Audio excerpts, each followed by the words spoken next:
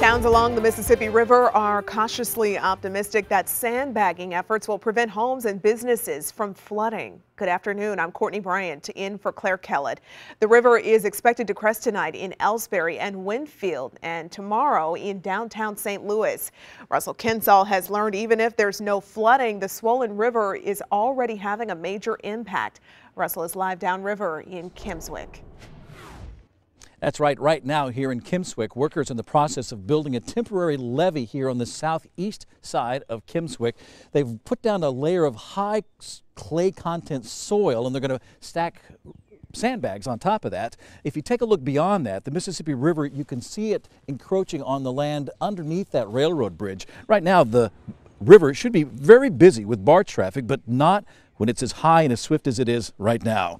Every year, millions of tons of products are shipped up and down the Mississippi River, from cement to oil to grain.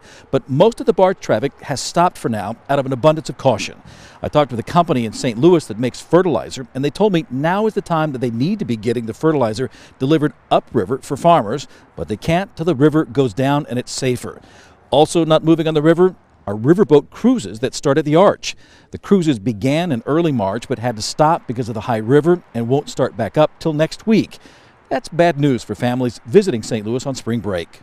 Well, we're here on spring break and we came down to visit family and see the Arch, and we actually were going to do the riverboat ride but noticed it was not running, assuming for the high water reasons. It's been amazing coming down, even driving from Minneapolis, seeing all the water in the fields and whatnot from through Iowa into Missouri, and then here to see the river already high, and then to imagine what it's going to be like in the coming week once our snow all melts.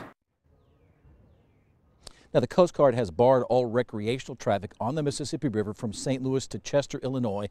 If the river tops 38 feet in St. Louis, as it's expected tomorrow, the Coast Guard could also bar all commercial traffic until the river goes down a little bit. Now, coming up on News 4 at 5, I got to tell you more about what they're doing to build this temporary levee right here and how it could be here till mid-June.